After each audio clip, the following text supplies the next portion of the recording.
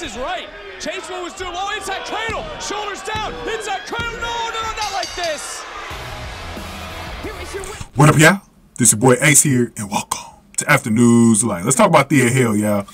Thea Hail and Jacy Jayne. So this match wasn't announced earlier in the night. It was a match that got developed throughout the show. So Thea Hail is still visibly upset with Andre Chase, still very disappointed in him throwing in the towel on her against Tiffany Stratton. She still used it against her in a backstage segment where she said, "You better not throw in the towel tonight" on her. And then Andre Chase didn't like the fact that Duke Hudson didn't have his back. That was funny as well. So Jacy Jayne, the cunning Jacy Jayne, the thing that you got to watch out in any Jacy Jayne match, she's going to take advantage of the situation. She knew Thea Hail was into her head, and she used that against her in this match, right? So let's go break it down. So after the commercial break, Jayne worked on Hail with a methodical offense. Hail rolled up Jayne for a 2 count. Jayne came back with a shove in the back elbow. Jayne got a 2 count after a senton. Jayne exposed part of the turnbuckle, and this will come up later in the match. Hail hit Jayne with a shoulderbreaker. Hail rallied with flying axe handles, and Hail hit Jayne with a T-bone suplex and a Liger kick. Hail hit Jayne with a springboard trust fall for a 2 count.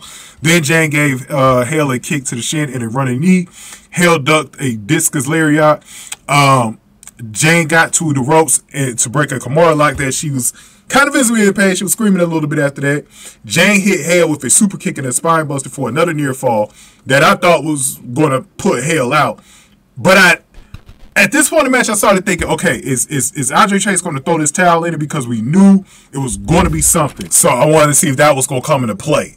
Jayne gave Hail some paintbrush boots. Chase put back the turnbuckle to protect Hail. Yep, because Jacy Jayne did try to use it for a move here, for Irish rip into the turnbuckle.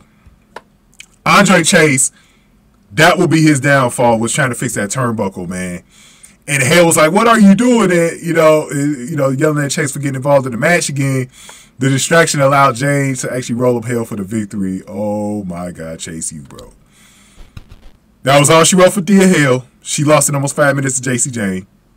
The character development on Thea Hail is amazing. By the way, this was actually a good match. Thea Hail's very short.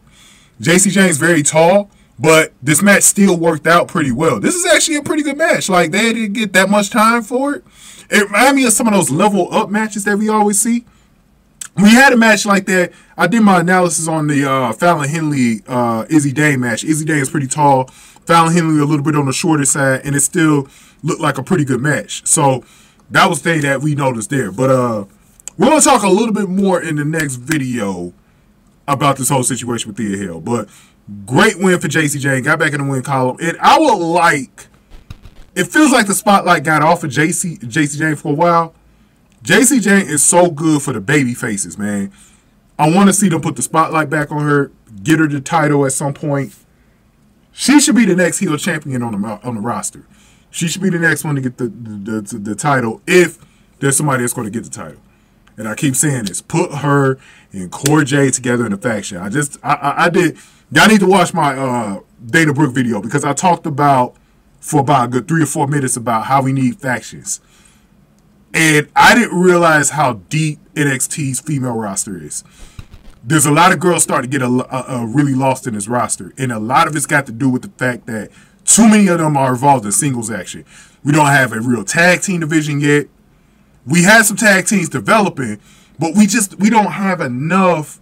We need some factions, and we need some more tag teams, because we need to start splitting people up so that the singles competitive division looks a little bit more better. And I think that'll help girls out like Jacy Jayne, Thea Hail. Well, Thea Hail didn't really need the help because she just had 2 title matches, but these girls need to really spread out a little bit more. You know what I mean? But good win for her. We're going to go over Thea Hail in the next video. Let me know what y'all think about Jacy Jayne, and let me know what y'all think about Thea Hail in the next video. But go ahead and give this video a like, share, subscribe, y'all. Thank y'all for watching Afternoons to Light. Let's talk about Thea Hail.